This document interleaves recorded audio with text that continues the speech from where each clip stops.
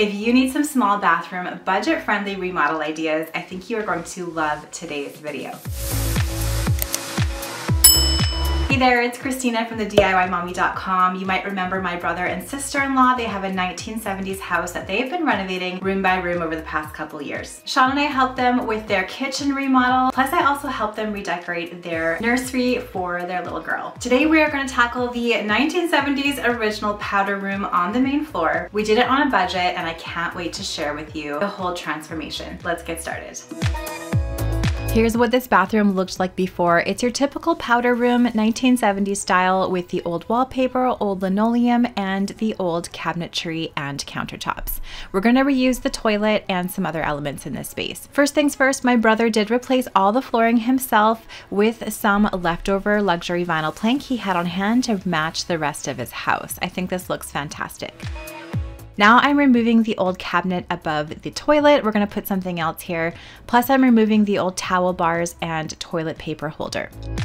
Now it's time to remove the wallpaper. This can be a daunting task, but my tips for this are simply remove the vinyl layer by hand, just kind of peel that off, score it if you have to, and then I create this special mixture to take away the paper part of the wallpaper.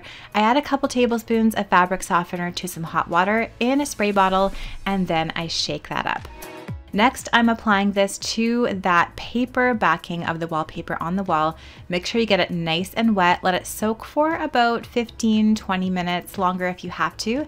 And then I'm taking a spatula and just scraping everything away. Sometimes you'll get big, satisfying chunks of this off.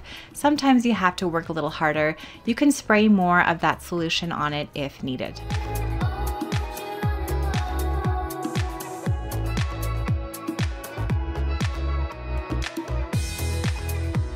So here's how it looks without the wallpaper and everything on the floor.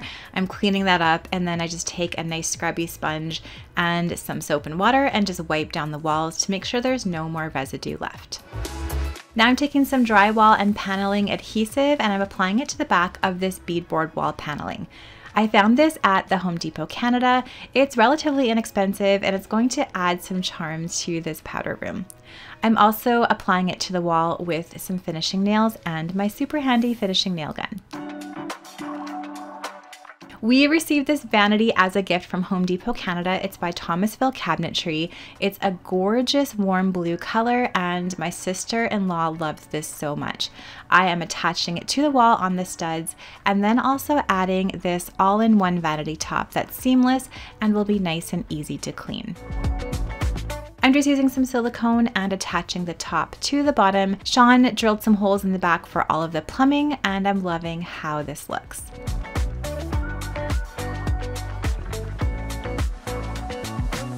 Now I'm taking my little miter saw and cutting some trim.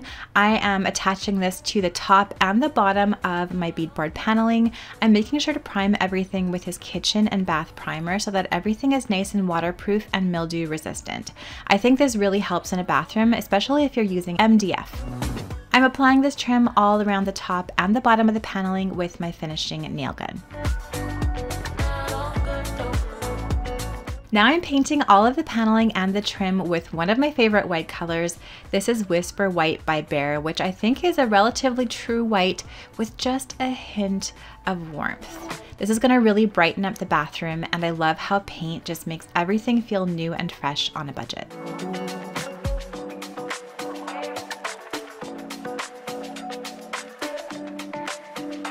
Now I color match the vanity to some Behr paint. I just got a little $5 sample pot and I'm priming and painting the side of this cabinet. We didn't get a cover panel, so I thought paint would be a nice budget-friendly way to tie it in. I found this peel and stick wallpaper on Wayfair. It's by Rifle Paper Co. Absolutely gorgeous. When I found it, I knew it was the perfect statement piece for this bathroom because it has the same blue as that vanity cabinet, plus it has a little bit of gold and some greens. I'm applying it to all of the upper parts of the wall in this bathroom, and I just use a straight edge and a craft knife to cut everything so it's perfect over the trim and the ceiling. We're actually keeping the original mahogany window trim, door and door trim in this bathroom. My sister-in-law and brother really wanted to keep this throughout their home just to give a nod to the original 1970s look. And I actually really like how it warms up this space, and I think it looks really neat contrasted with the white beadboard and trim. Now Sean's helping me add this faucet. It's an inexpensive one from Amazon, and I love how it adds this cottage classic vibe to the space. We're also adding a light fixture, also inexpensive from Amazon, to above the mirror. We're actually using the existing toilet. It was in perfect condition, so that's definitely a way you can save money on any bathroom remodel. Simply reuse any of the fixtures that are in good condition and still look up to date.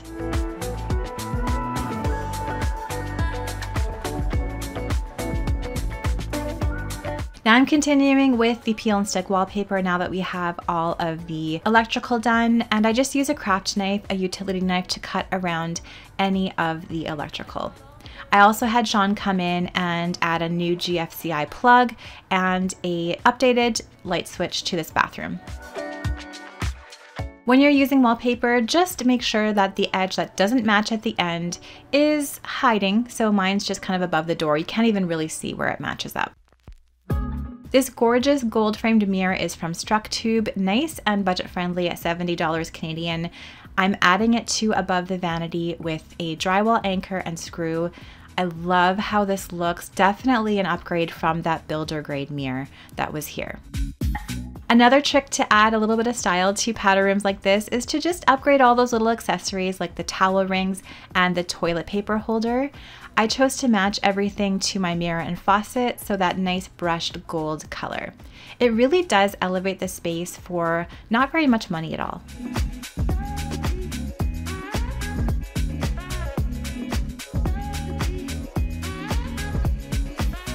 Into the studs, I'm adding this bracket, and then I'm attaching this shelf with some brackets and screws. My mom and dad actually made this for my brother and sister-in-law with some scrap lumber they had on hand. It is so gorgeous.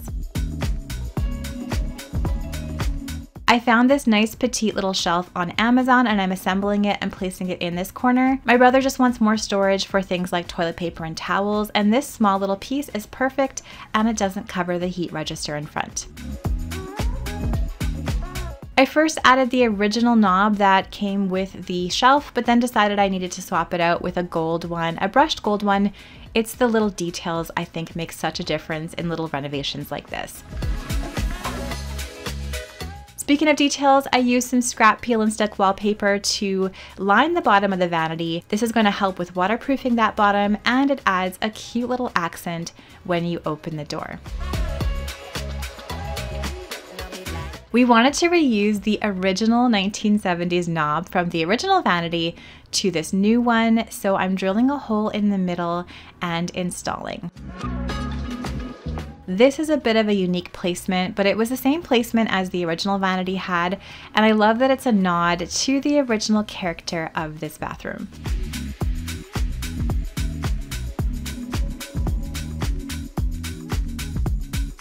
I'm adding some fun art to the door of the bathroom, and also adding some more accessories like this gold topped soap dispenser, as well as a simple striped towel, some faux plants, and some baskets and accessories.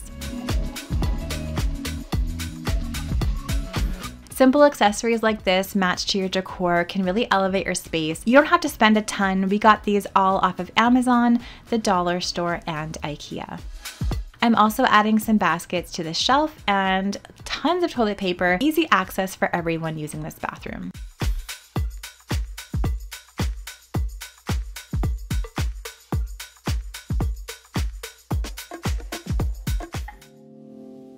So as a reminder, here is how this bathroom looked before.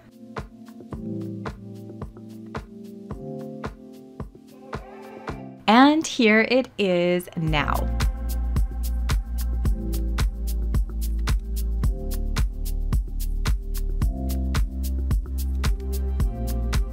Definitely the thing I love most about this remodel is this wow statement wallpaper. I really think it makes the bathroom, and it sure matches beautifully with this Thompsonville cabinet vanity. I love that we were able to coordinate some inexpensive pieces through the accessories. I love all the beautiful brushed gold accents in this space. There's some hidden storage to make this room practical. And then all the fresh white bright trim just makes this room feel so much more light, bright, and fresh.